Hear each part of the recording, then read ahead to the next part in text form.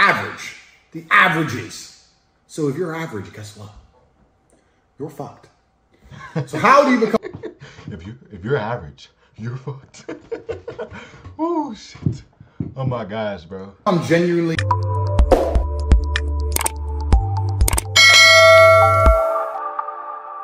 Yo. Jason back with another video. We got Andrew Tate Speaks Out. Let's go. But my shirt is like kind of I guess no. My shirt is kind of greasy and my green screen is kind of fucked. But all right, let's go. This is actually very, very exciting. Andrew Tate has been releasing a lot and a lot more footage on his house arrest. And recently, he released this video that is super, super interesting. But yeah, guys, chat, I forgot. I got strawberries. Leave a like on the video and subscribe with notifications so you don't miss any updates. And yeah, just take a look at this video. Andrew, what do you think about AI? Do I look like I know about robotics and AI? Whoa. Oh, my gosh. Bro, I just turned Tate to a robot, bro. Yo. I'm top G. People come to me and say, how do you think AI is going to change and shape the modern world? Well, I'll tell you what it's going to do. It's going to f all of the brokies. The brokies are in real big trouble, and I'm going to explain to you why. AI, everybody's in trouble. In its current form, is pretty basic. It can't replace people like me. Do you understand?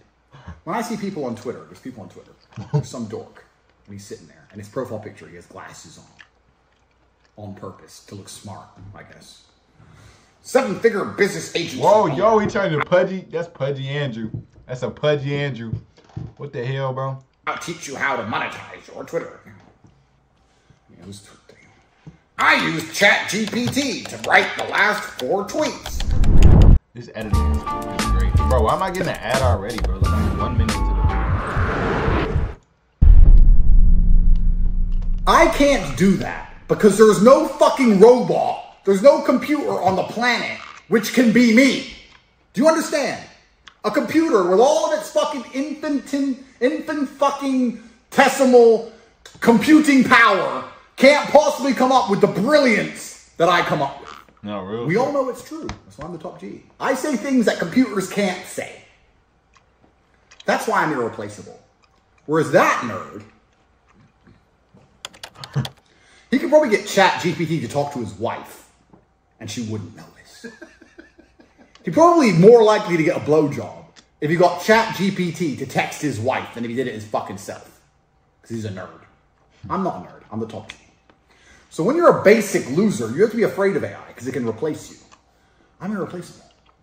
AI is not going to fly on the jets. AI is not going to drive the Ferraris. AI is not going to buy the yachts. I have to do these things. That's my job on the planet. I have stuff to do.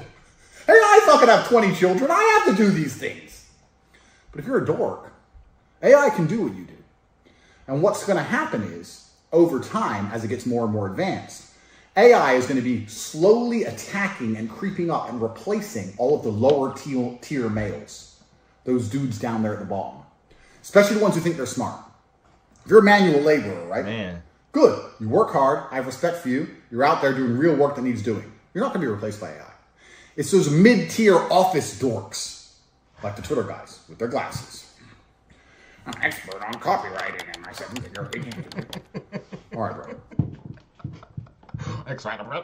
Bro, what the hell, bro?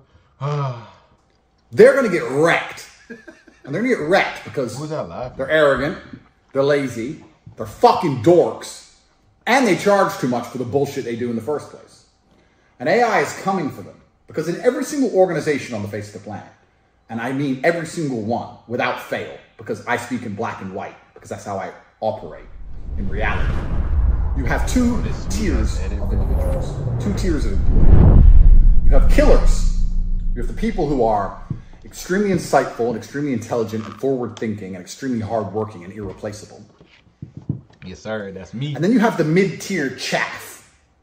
The guy who gets paid like 70 grand a year. He comes into work. He types. He does his job enough to not get fired, but he's never really pushed the company forward.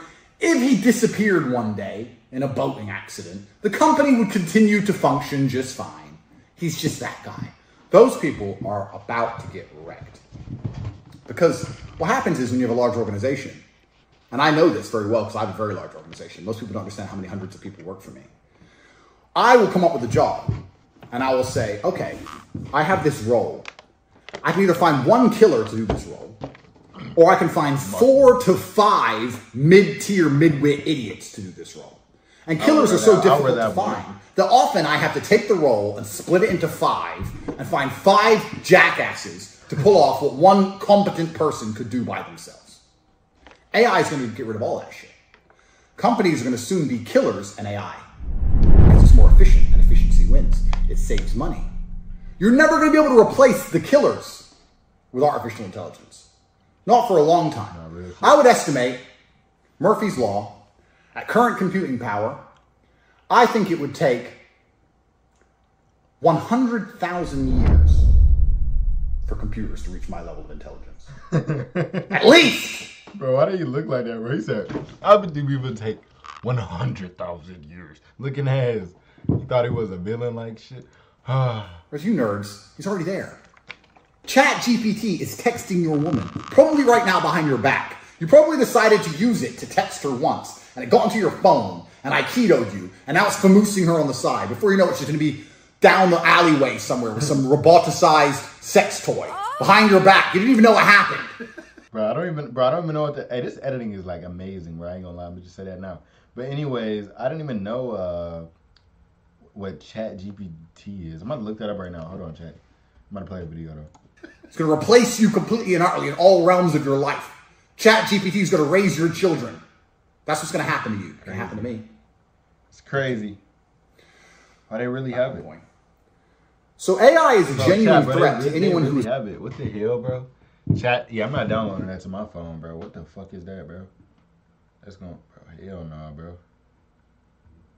Not operating at the absolute highest echelon of competency and capability. So if you're sitting here as a man, you go, how's AI going to affect things? Well, for me, it's going to make my business far more efficient. As AI proceeds, I could take maybe 40% of the hundreds of people who work for me and fire them. I can sit and go, I'm paying all your wages, and when you type something, it's not that different than when ChatGPT types something. So you're gone. Goodbye. But my killers will always remain. I will never get rid of my killers. I'll never fire them. They're always forward thinking of new ideas, thinking of new ways to do things. Those people are going to be monumentally rewarded inside of my organization. Inside of all organizations on the planet. You're going to have killers and AI. Oh, that's sweet. All the midwits are going to vanish. I said a long time ago in one of my podcasts, I said, it's about to be have-nots and have-yots.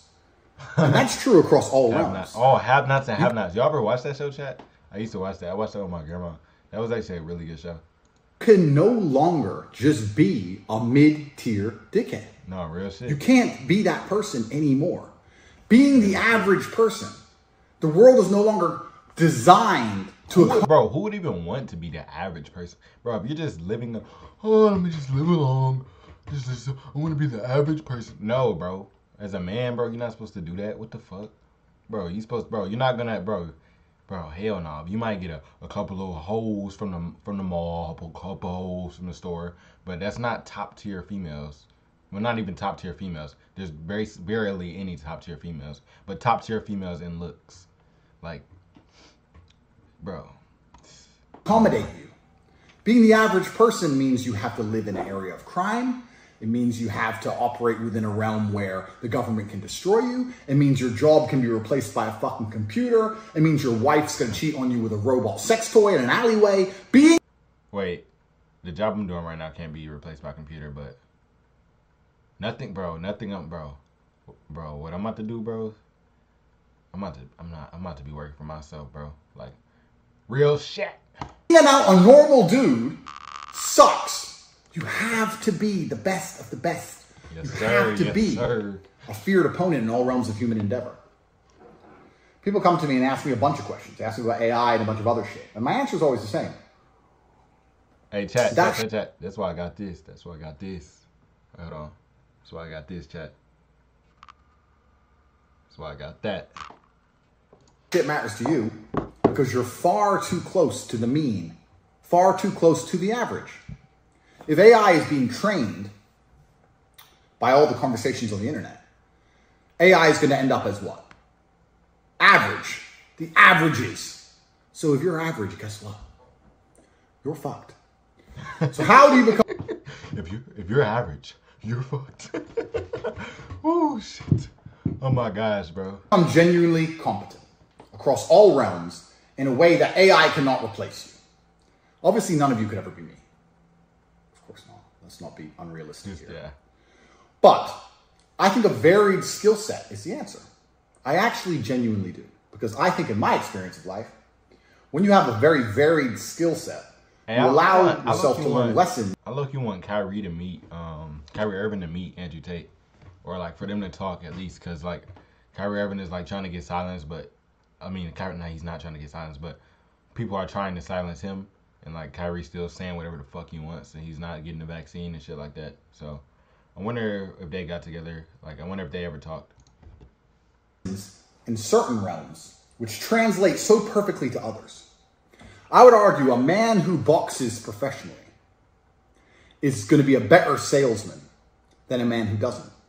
Because some of the lessons he'll learn from boxing in regards to hard work, indefatigability, the ability to get up and try again when he fails, all of these lessons he will learn will translate into his sales work. Bro, I ain't gonna lie, bro. This nigga got some big ass ears, bro. Like real big ears, bro. What the hell? Do you understand? You have to do things completely unrelated so the lessons cross-pollinate. So you become such a unique, irreplaceable individual that when a computer analyzes you from head to toe and scans your biomechanics, it concludes that you are... Yeah, bro, that's the end of the video.